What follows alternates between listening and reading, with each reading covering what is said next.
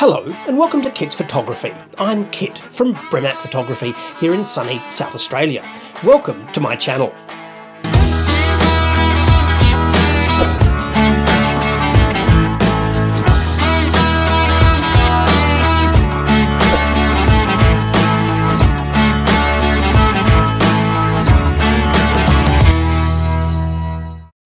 Hello and welcome to the 12th episode. This time I'm going to be talking about two very different things. The first one is going to be about adapters and mounts, that's camera mounts, and the second is going to be my trip on a Dolphin Cruise.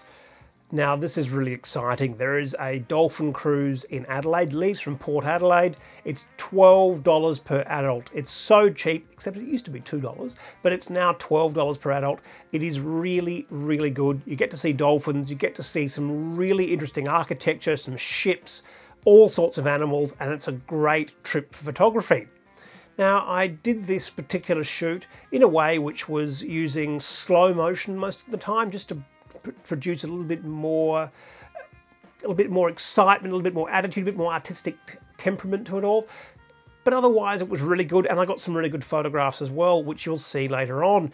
And most of all, we got to see some dolphins. Now you have to wait and have a look for those. Firstly though, I'm going to talk about camera mounts. So most of you probably know by now that I'm a Nikon person through and through. And that doesn't mean that I don't own some Canon material. I do have a Canon camera. I have some Canon lenses, which are beautiful, but they are quite old now. They're looking at around the 30 to 40 years old. In fact, the lenses don't even have autofocus, but they take beautiful photographs.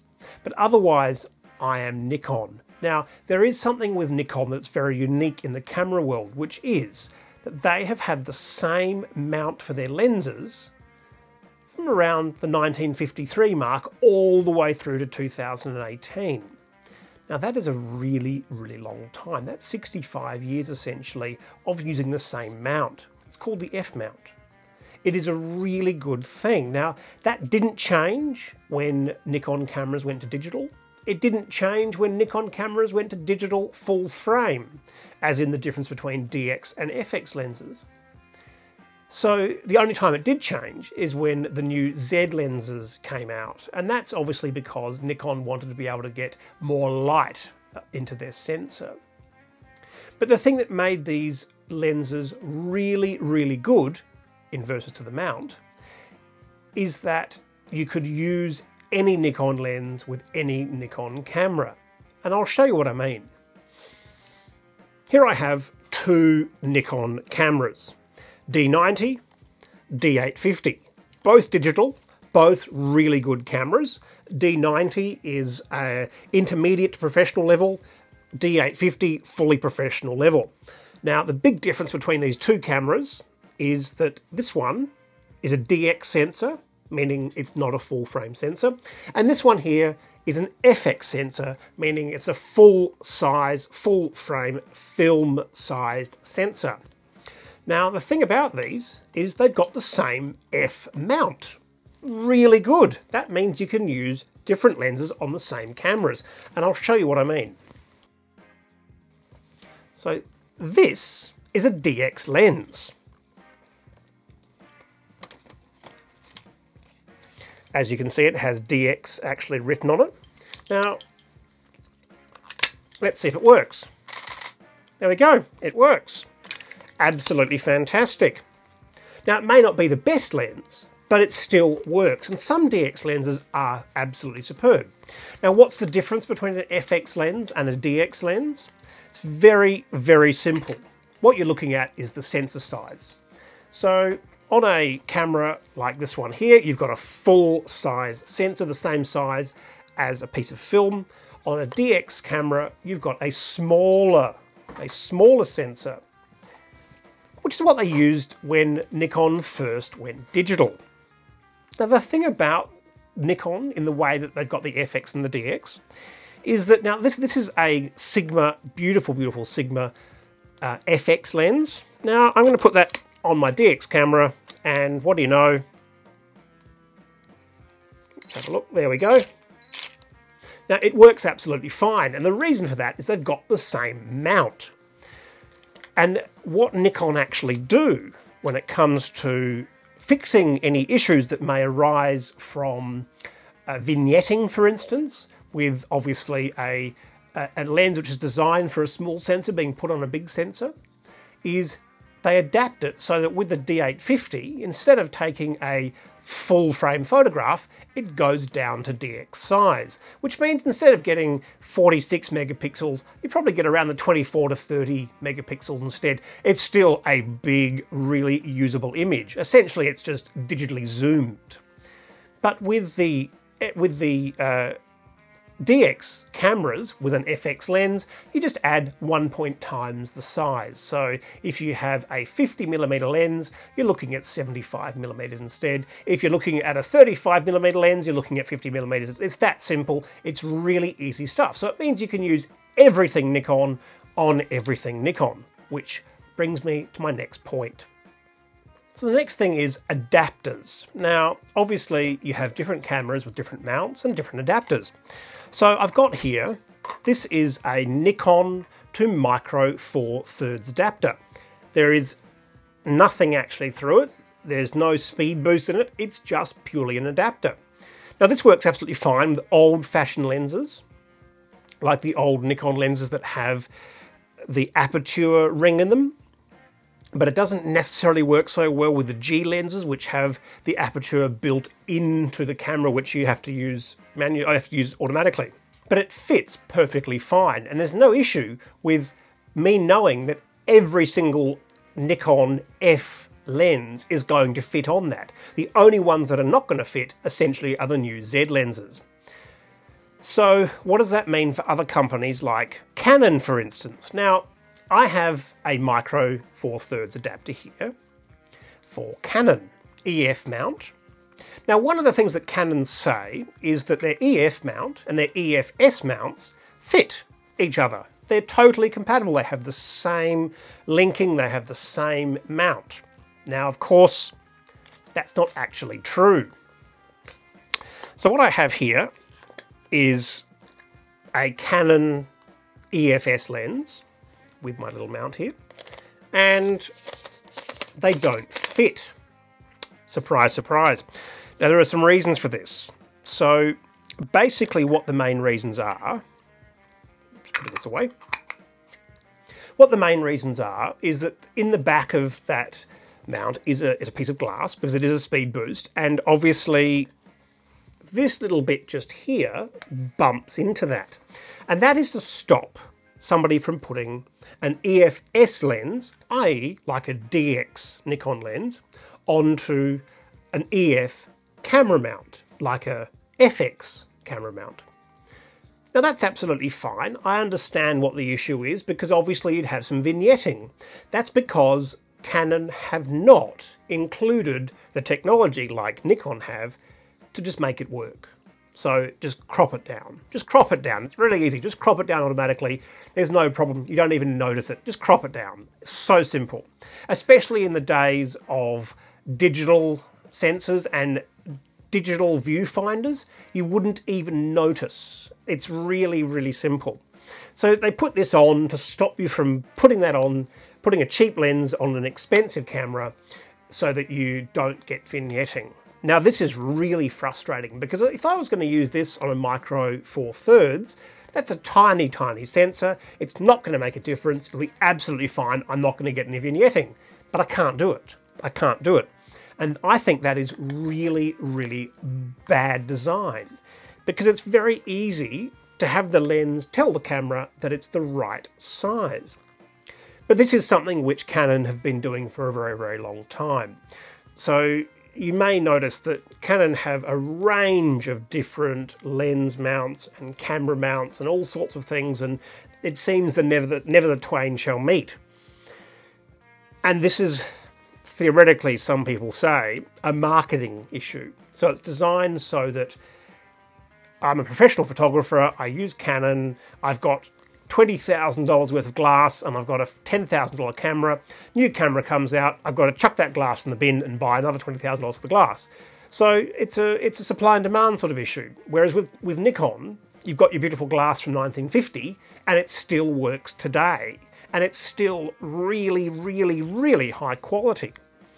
But who knows? And the thing that's really frustrating is that converter is fully electronic. This has stabilization in it. Now, I was going to use this lens with my Blackmagic Pocket Cinema 4K, but I can't because it doesn't actually fit that mount. Now, I could go through and actually, cut this out with a saw or something like that, but I'm going to damage the lens and I shouldn't really have to do that. And I find this really, really frustrating, which is why instead I'm just using my Nikon lenses on it instead. Because I know how they work, they focus in a different direction, which is interesting. It's one of the things, the differences between Nikon and Canon is that most camera companies used to focus their lenses in the same direction, as in you turn and you zoom and you focus in the same direction. But Nikon have always done it the same way, but Canon and Sony and other companies, they've mixed it up a little bit. So it's this one here goes in the opposite direction to any of my Nikons. But that's not necessarily a problem. But it is very frustrating that this lens will fit on a cheap camera, but not an expensive one. But an expensive lens will fit on a cheap camera, and it just seems a little bit strange to me when it's not that complicated just to put in some programming and then everything works with everything. The other thing about this that's quite frustrating is I do have quite a few Canon lenses. However, there's an issue with that. So this is a beautiful, beautiful lens that my grandfather gave me. Absolutely beautiful for Canon lens.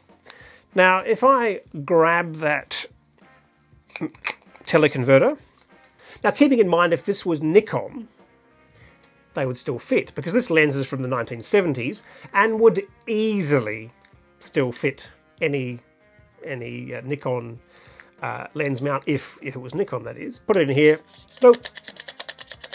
Totally different size. Nothing to do with it. Won't fit at all because it's too old, and Canon have changed their lens mounts about 5 times since this was made.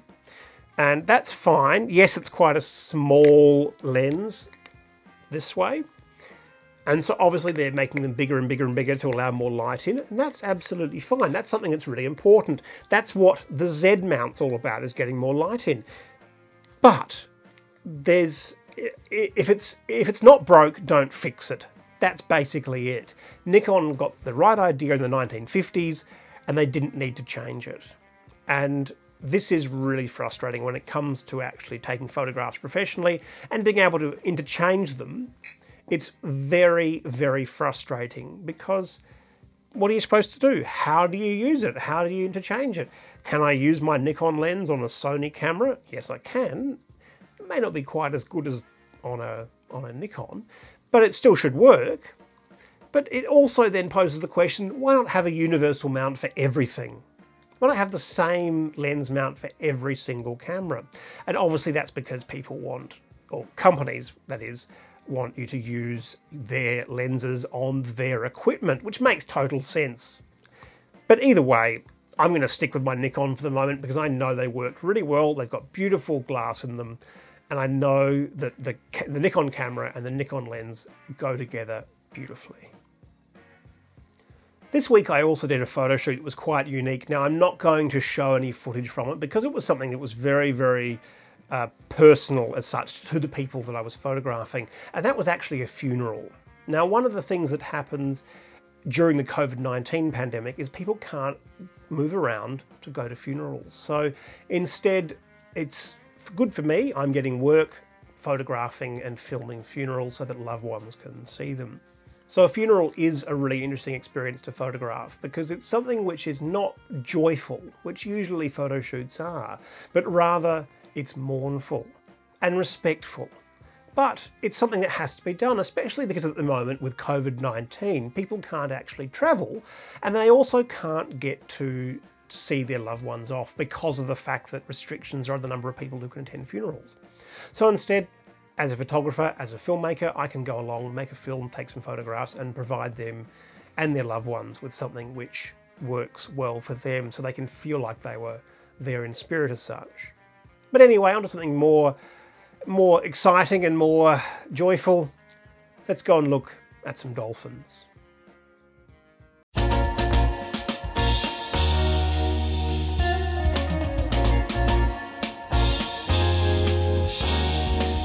There's so much to do around Port Adelaide, so many birds, and the dolphin sanctuary as well.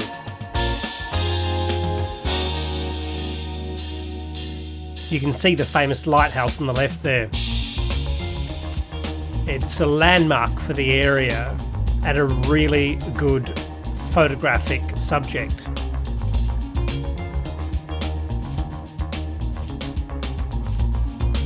Using HDR here to film this in slow motion, with the Sony it comes up really well.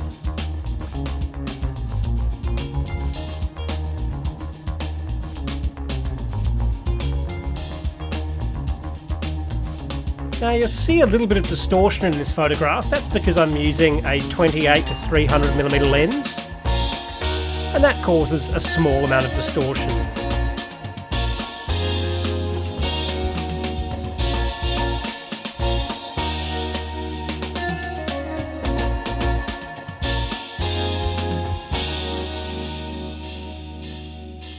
Birds are fun to film with film or with stills.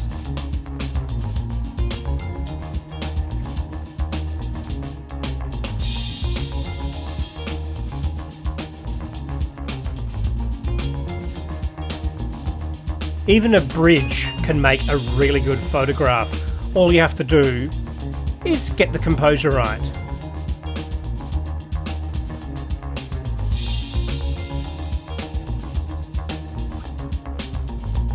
So many boats to photograph.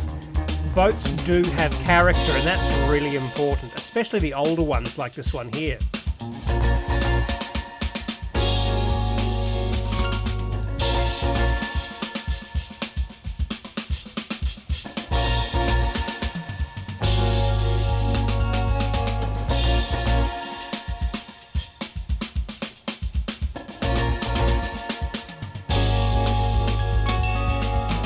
A Failee.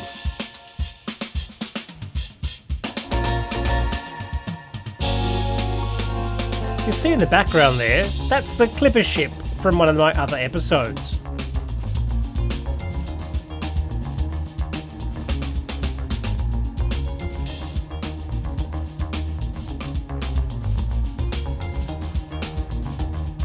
So many different colours. Container ships are great to photograph from a distance. And if you look at these cranes, they look like giant emus.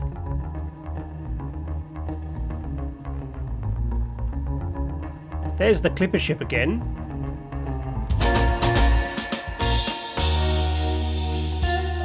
Making the photographs black and white really gives it some character.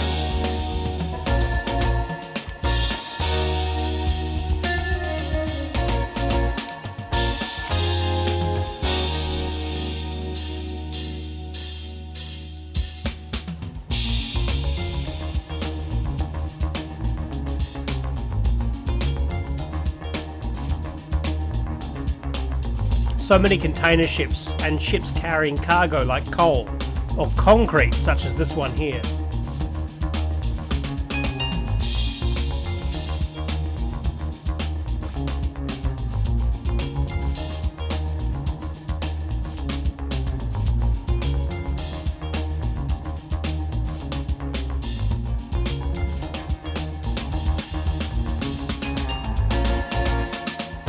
Now, if you look closely, you can already see a dolphin.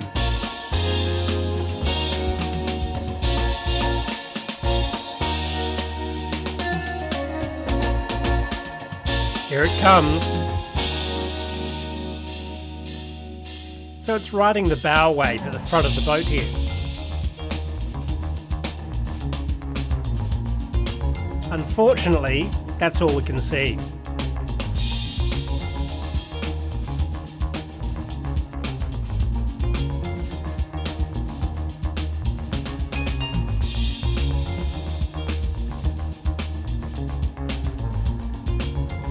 And we all got an almighty fright when this happened.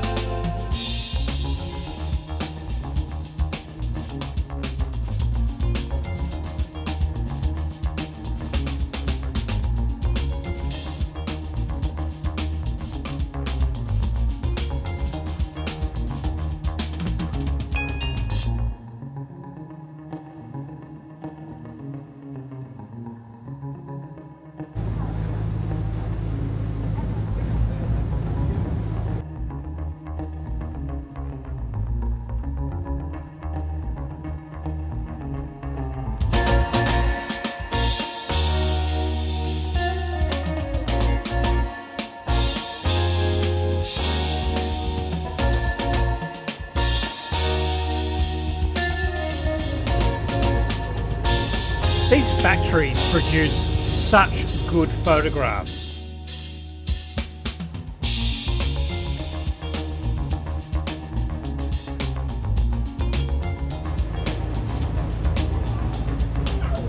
On submarines.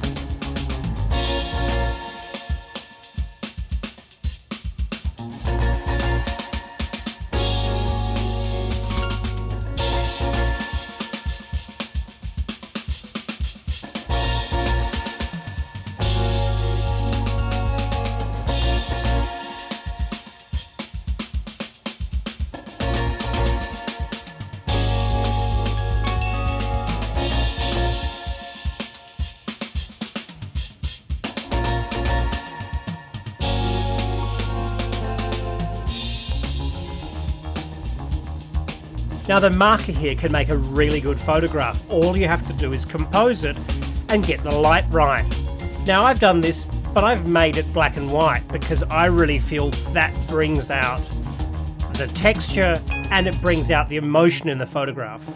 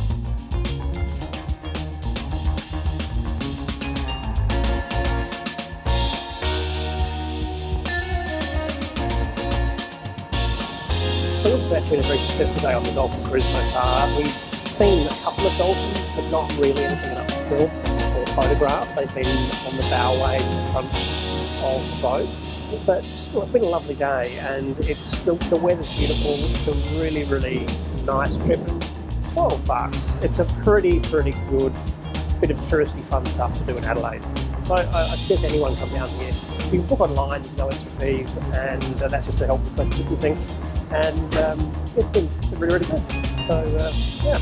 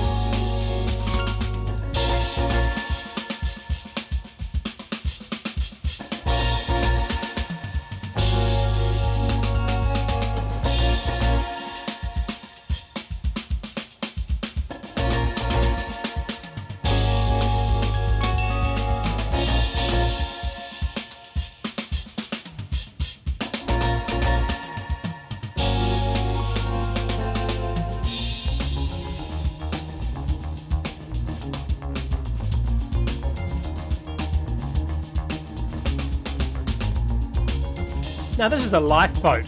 Have a look at how many people it has to fit.